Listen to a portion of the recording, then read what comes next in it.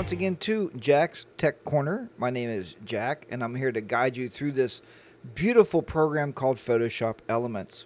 You know, I was sitting here creating lessons for the new Photoshop Elements 15 course at jtclearning.com. That's jtclearning.com. And I thought I'm going to share this with everybody because it's such a great effect and it's a lot of fun.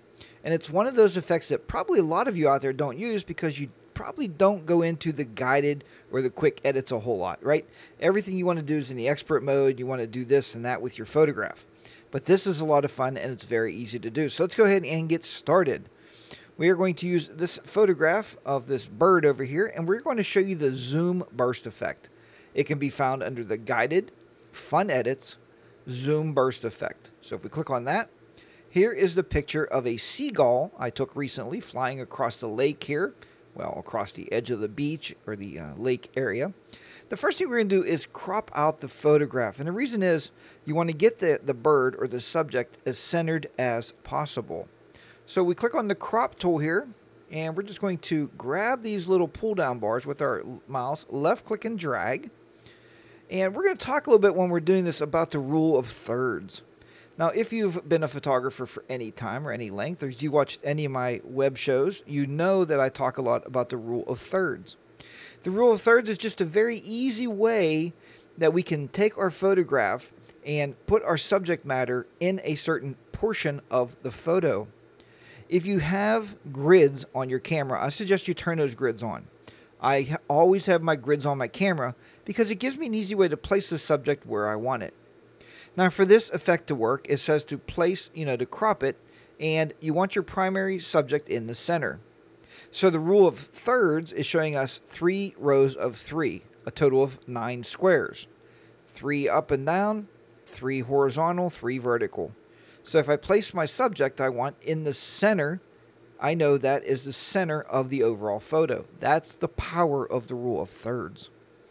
So let's go ahead and click the checkbox, and we can see we crop that out.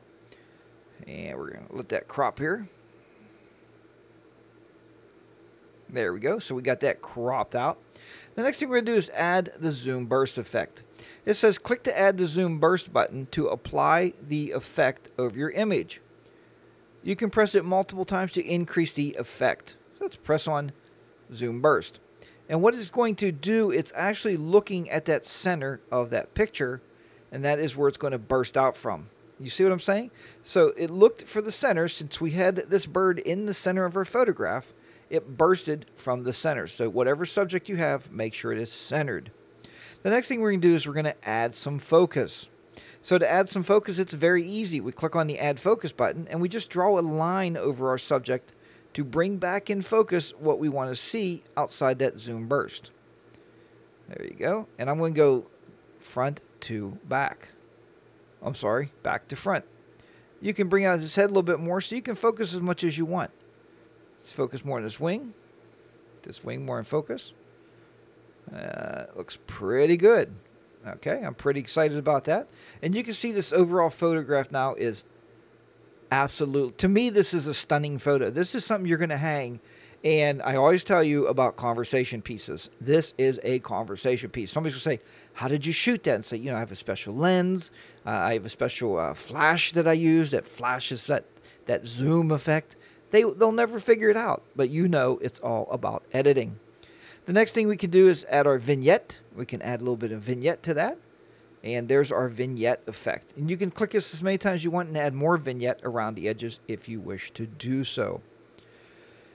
Now, a lot of people have told me in the past, Jack, you do great at editing. It's wonderful. We learn a lot. But you never show us what's the next step. Well, the next step is to hit the next button. And you can share this right away on Facebook, Flickr, Twitter, or the Smug Mug galleries.